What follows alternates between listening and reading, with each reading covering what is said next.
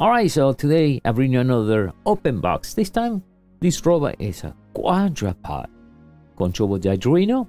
I'll show you this right now.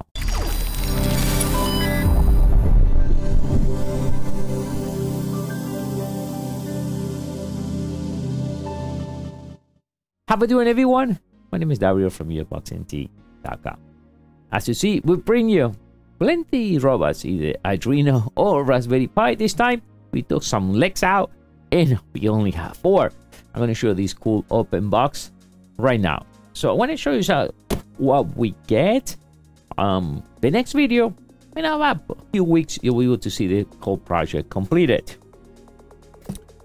All right, so here, calibration paper. Always, these robots require calibration. It's pretty simple. Glass with 4 legs I think it's going to be pretty simple.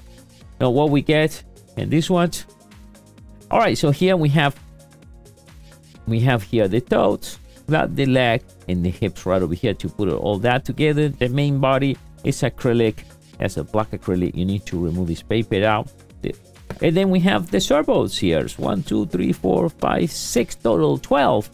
Because for the hip requires 2. 1 for the leg and 1 for the toe. And this one here should be the main board and the screws. So it comes with all the screws, as you see here. All right. Now, this is to control Wi-Fi. Now, to program and simple, the board right over here and the screws. Now, this one, too, that's something we need to try it. I think this one we should be able to control also with the remote control. So if you get that thing, the remote control, we're going to be able to do that. This kind of remote control. We control this up. And remember, this requires special batteries. Then check the PDF. They are not AA, by the way. Okay, they are 3.7 volts for these type of batteries, and about 600, 650, 700 milliamps, whatever you can get out of that. And that's it.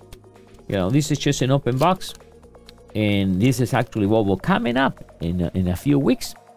What I'm gonna do, I'm gonna leave you the link right below this video to go and grab one of these for yourself. All right, I'll see you next time.